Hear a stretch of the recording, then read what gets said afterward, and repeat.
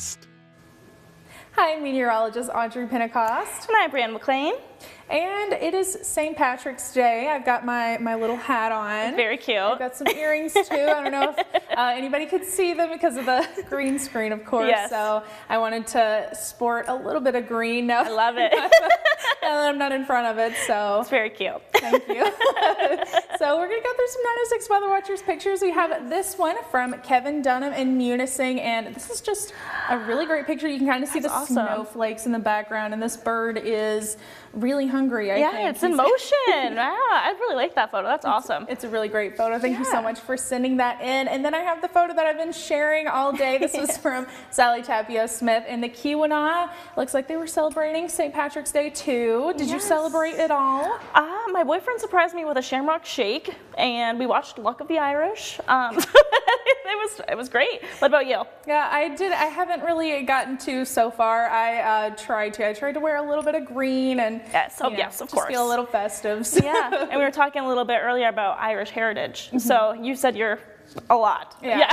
I'm very, very Irish. Right. I'm like 90% Irish. So I just recently found out, and it's really interesting to find out. I don't know too much about it, and I want to learn a little bit more, but I know that on my mom's side, she kind of traced it all the way back to like the 12th century or something like that. That's it's cool. Really cool. So yeah, definitely. Very, very interesting. I'm at like 6%, so I'm a wee bit Irish. Just a wee bit. Just a wee bit. All right, and for your 3 things to know, we are seeing some breezy conditions out there as well as some snow showers, and we do have some winter weather advisories issued by the National Weather Service for a couple of our counties, but they're going to expire over the next few hours. And you can zoom in, you can see these for the clouds and precipitation over the last few hours. We've been seeing some snow. It's going to start to diminish away from the lake, Lake Superior, however, but still holding on right now in these counties in Alger, Northern Schoolcraft, Baraga, Houghton, Ontonagon, and Gogebic counties. You're under a winter weather advisory issued by the National Weather Service. It should expire by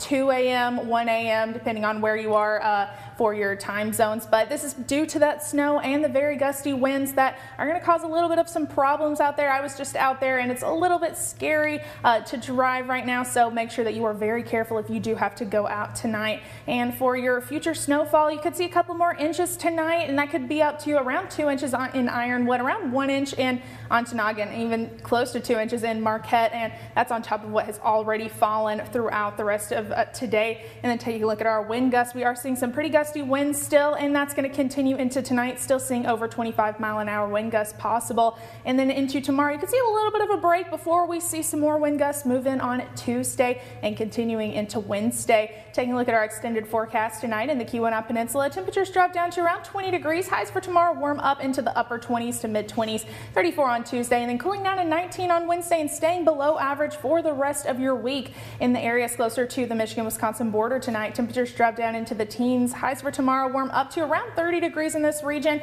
39 on Tuesday before dropping back down to 23 on Wednesday and staying below average after that. Closer to Lake Michigan tonight, temperatures drop down into the 20s to around 19 degrees in Powers. Highs for tomorrow warm back up into the lower 30s. You can warm up to 41 on Tuesday, a little bit above average before dropping back down to below average temperatures, 24 degrees on Wednesday and staying in the 30s for the rest of your week. And then in those areas in the eastern UP tonight, temperatures will drop down into the 20s. Highs for tomorrow warm back up into the upper 20s to around the 30s as well, 37 on Tuesday before dropping back down to 23 and then staying below average for the rest of your week. In Alger County tonight, temperatures drop down into the 20s. Highs for tomorrow warm up to the upper 20s, 36 on Tuesday, dropping back down to 22 degrees on Wednesday and staying below average for the rest of your week. In Marquette County tonight, temperatures away from the lake shores drop down to the upper teens. Highs for tomorrow around 30 degrees, 36 on Tuesday, cooling down to 18 on Wednesday, much cooler, staying below average for the rest of your week. In the upper terrain areas tonight of Marquette County, temperatures drop down into the teens. Highs for tomorrow